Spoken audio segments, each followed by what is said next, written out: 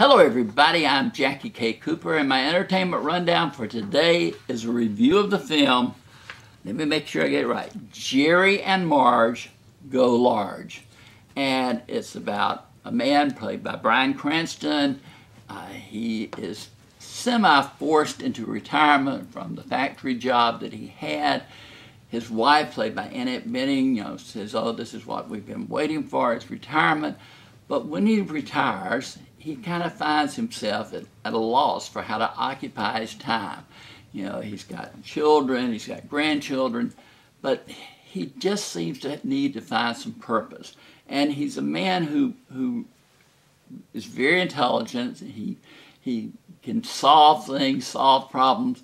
And one day he doesn't play the lottery, but he's looking at the rules of the lottery, and he finds a loophole. A loophole I never completely understood, but this is based on a true story, so it was an actual loophole.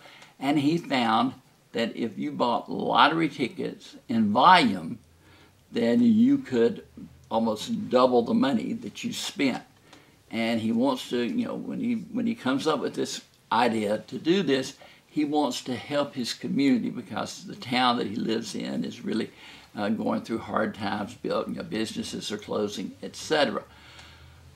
But it's just unique to see how this brings him and the town back to life. And the chemistry between Bryan Cranston and Annette Bening is great.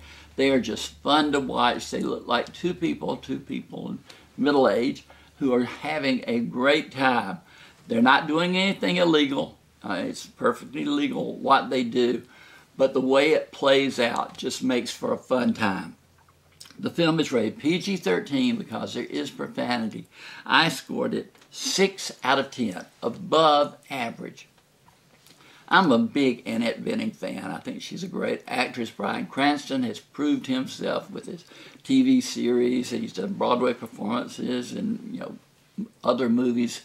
Talent galore, is on view here.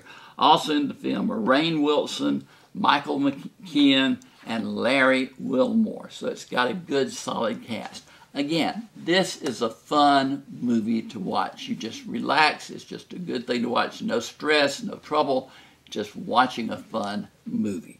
But this has been Jackie K. Cooper's Entertainment Rundown with a review of Jerry and Marge Go Large.